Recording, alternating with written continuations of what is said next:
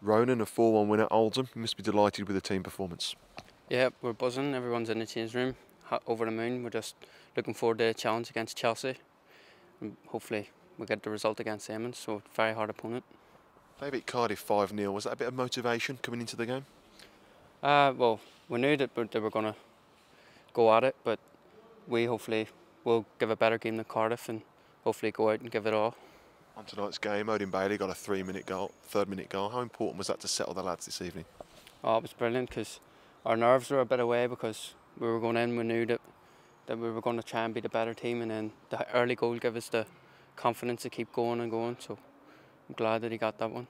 The goal of the night was your 40-yard volley. Can you talk us through it? Just seen the ball coming over and had to look up and I just says, wallop, just hit it, and just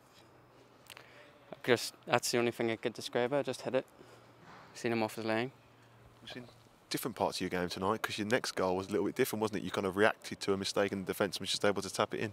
Yeah, I knew the defender was going to miss it, and the keeper went for it and just knew where it was going to land. Just put it in. You've obviously been playing with the under-23s. You picked up an injury. Was it good to kind of get a run out for the under-18s tonight?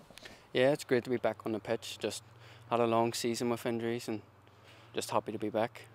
And what's your ambition now, to get back in the under-23 side and keep playing for the Ireland under-19s? Yeah, that's just keep breaking in, hopefully get closer to the first team and then just keep getting my call-ups for my country. And Richard Beale was here tonight, so do you think that goal that you scored was a bit of a statement to him? Hopefully, just realise what I can do and just hopefully I can keep doing that for both teams, 18s and 21s.